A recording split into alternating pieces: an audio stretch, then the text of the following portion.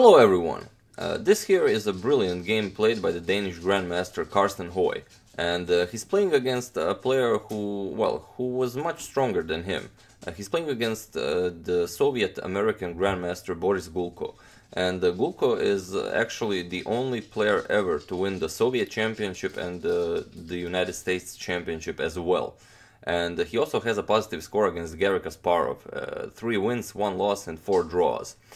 He even defeated Garry Kasparov with the black pieces in a miniature of, I believe it's 24 moves. So that makes this game all the more deserving for the Danish Grandmaster. And the attacking brilliance of this game can rival that of Morphy's Opera game. So let's see this beauty. Carsten is white and Mr. Gulko is black. So we have d4, e6, knight to f3, c5, e3 and knight to f6, so transposing into the Indian game, the Yusupov Rubinstein system. Bishop to d3, we have b6, castles, bishop to b7, knight b to d2, c captures on d4, e captures on d4, and bishop to e7. We have rook to e1, now black castles, c3, d6, queen to e2, rook to e8, and now knight to f1, knight bd7, knight to g3, and bishop to f8, with ideas of e5. So bishop to g5, h6, forcing white to show his intentions with the bishop. Bishop goes back to d2, and now queen to c7. And we have bishop to c2, bishop to d5, with ideas of, bishop to c4 maybe, or if the rook moves, maybe even capturing on a2. But we have b3, not allowing, and now we have queen to b7, with ideas of capturing this knight on f3. We have knight to h4, avoiding this, and now b5.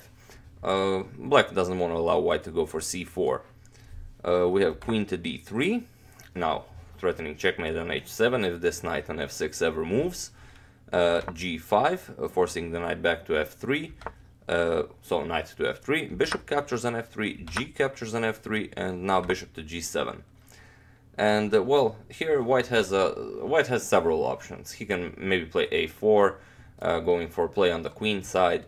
He could decide, as he does have doubled pawns here, these f pawns are doubled, he could go for f4, maybe to open up the king side, but he goes for a more direct approach. He plays h4, simply sacrificing a pawn for opening the g file. So we have g captures on h4, and now knight to e4.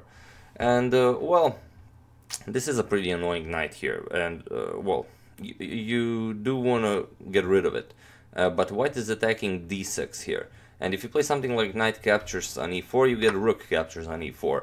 And this comes with ideas of maybe rook to g4, or if f5 is played, even rook captures on h4.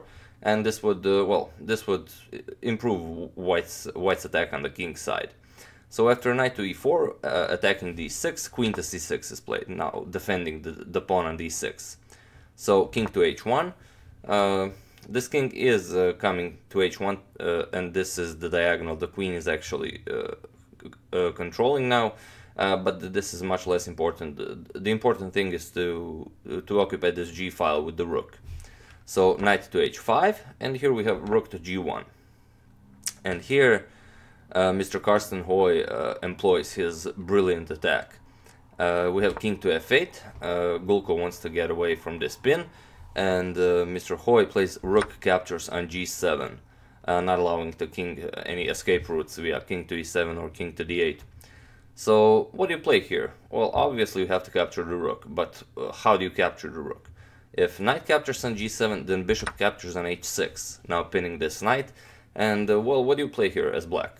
If rook to e7, for example, then simply rook to g1, pinning this knight, and, white is better here. So after this rook captures on g7 idea, Gulko played king captures on g7. And here, another brilliant move, bishop captures on h6, forcing the king to the h file. And you do have to capture the bishop. I mean, you don't want to play king to g6 or h7. This would line up the king for the discovery from this knight, as the queen and bishop are ready for the attack. And well, if you play something like King to H8, you get knight captures on D6, and this is forcing, I mean, this is threatening checkmate on H7. Also knight captures on F7 is threatened. So after this bishop captures on H6 idea, king captures on H6 is played. And now the king has been forced to the H file, and rook to G1, cutting off the king's approach back where it's safe. And well, Carsten had to see a lot of moves ahead for this for this to be even able to be played.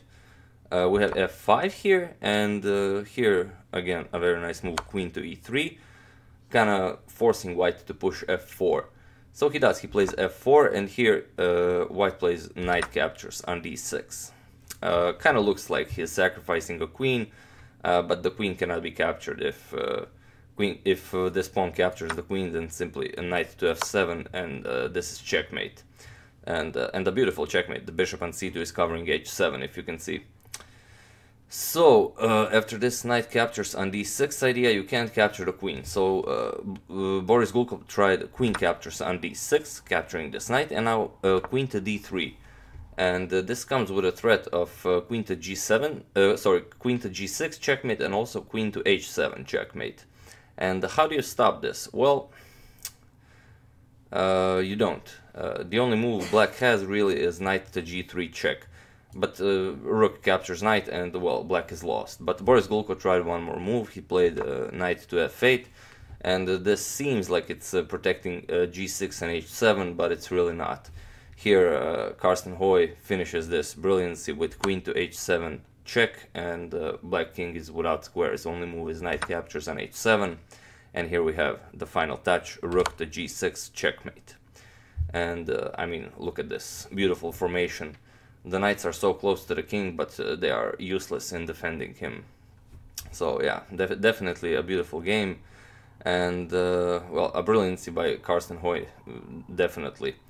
But I will, as I said, Boris Gulko was quite a player, and I will show a couple of Gulko games as well on my channel. So yeah, that's the game. I do hope you enjoyed it. As usual, you can check 2 of my previous videos here. Thank you all for watching, and I'll see you soon.